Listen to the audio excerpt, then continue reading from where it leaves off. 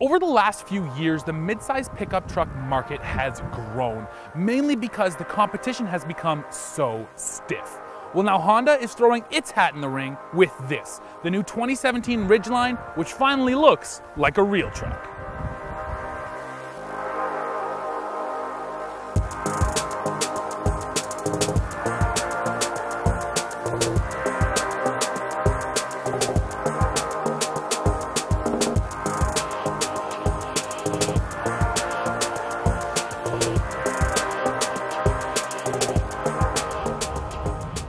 So this truck features a new 3.5-liter V6 that makes 280 horsepower and 262 pound-feet of torque sent through a 6-speed automatic transmission.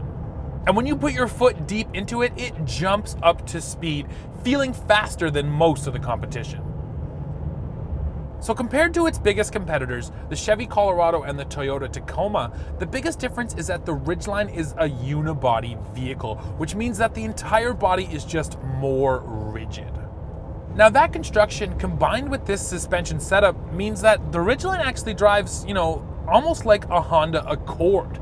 It likes to tuck into corners and it doesn't really push wide. There isn't a lot of body roll, and the steering feedback in this truck really is good, so it gives you a great sense of where you are. Of all the midsize pickups, the Ridgeline certainly offers the sportiest driving dynamics. Now, besides being rather fun to drive, the Ridgeline is also quite comfortable. The suspension eats up any imperfections on the road, and I wouldn't put it past the Chevy Colorado, but I would say that it is on par with the Colorado when it comes to comfort and interior noise. Another new system which also helps handling on this truck is Honda's torque vectoring, which can actually send different amounts of power to each individual wheel depending on the situation. So let's say you're turning really hard through a right-hand corner, it will send more power to your outside wheels to help the truck rotate. And on a day-to-day basis, it just makes the Ridgeline feel more solid and more predictable in its handling. Now that torque vectoring is also part of 4 new drive modes that have been built into this Ridgeline: normal, snow, mud, and sand. And as you would expect, the truck will change its settings to best suit whichever situation you're in. Plenty of new safety technology has also been packed into this truck, with systems like lane keep assist and adaptive cruise control. So Honda lays claim to best-in-class gasoline fuel economy, with this 4-wheel drive model rated at 21 miles per gallon combined. Now, over 150 miles of mixed driving today, we averaged 22 miles per gallon combined, and that was without even trying. So Honda did nail the fuel economy promise on this truck. The Ridgeline only has one body style, which is this crew cab with the 5-foot bed, which means that it starts a little bit more expensive than its rivals at just under $30,000. On the other end of the spectrum, once you load this truck up, it costs just under 43 grand, which is totally competitive with everything else out there on the market. So on the outside, the new Ridgeline has a style that's supposed to look more like a traditional truck. But here on the inside, this is all Honda. Now, like with other Honda models, the Ridgeline now includes an 8-inch touchscreen with the Honda Link infotainment system, along with these HVAC controls down here below the screen, which are nicely laid out and easy to get to. Now, you also have quite a few steering wheel controls, which can take a little bit of time to get used to, but once you master the system, it does work quite well. There's also a new center console design here in the Ridgeline, which is quite deep. You can store a lot of stuff, but it's really low down from the driver, so you really got to reach to get stuff out of the bottom. Luckily, Honda realized that because the console is so low, it can't act as an armrest, so they did install adjustable armrests on these seats. One other thing I have to mention in the Ridgeline is the rear seats. Now, unlike most trucks where the backs fold down, in Honda's case, the actual seat bottoms fold up, which gives you not only a nice big floor space, but also a lot of vertical space to store whatever it is you're putting back there.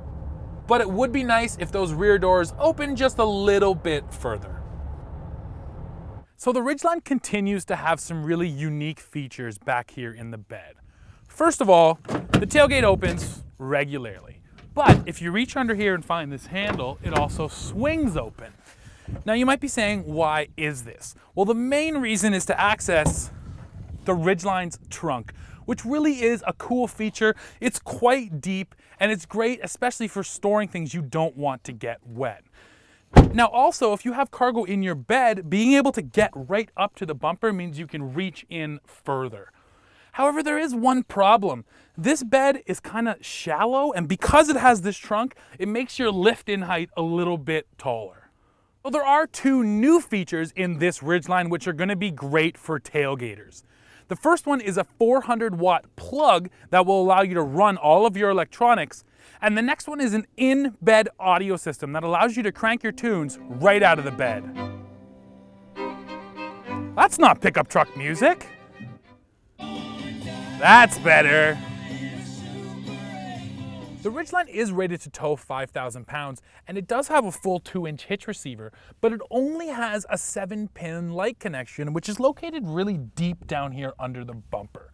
Now for a truck like this that is going to tow mostly small trailers, it seems like an oversight not to have a 4-pin light connection. So besides the on-road loops, Honda also gave us a chance to take this Ridgeline off-road, and this little truck performed pretty well.